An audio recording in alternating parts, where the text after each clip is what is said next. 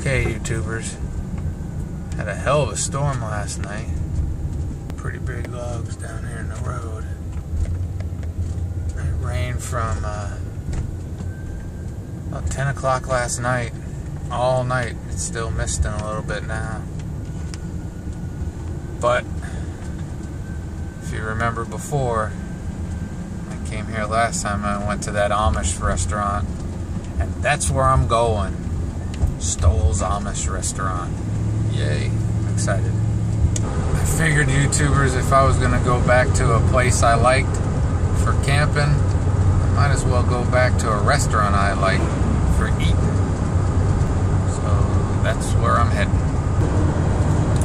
And with the weather that's rainy and cool, I figured this was a perfect day to do it for the cats. They won't overheat.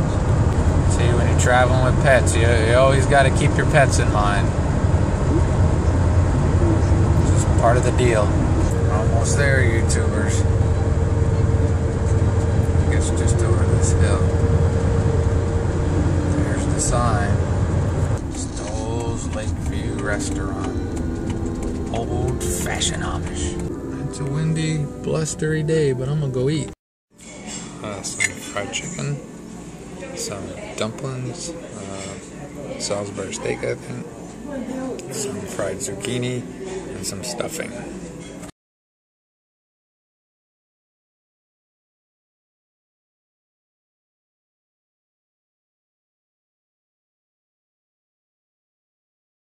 And driving back, and there is, this doesn't always do a great job of doing size of things when you're driving, doing video of when you're driving, but some pretty big limbs down through here.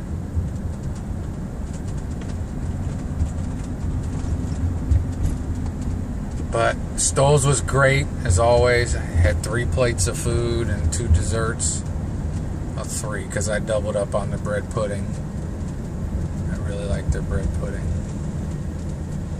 There's a chance I could go back there again next week, since I'm going to be in the area. If you find a place you like, go to it.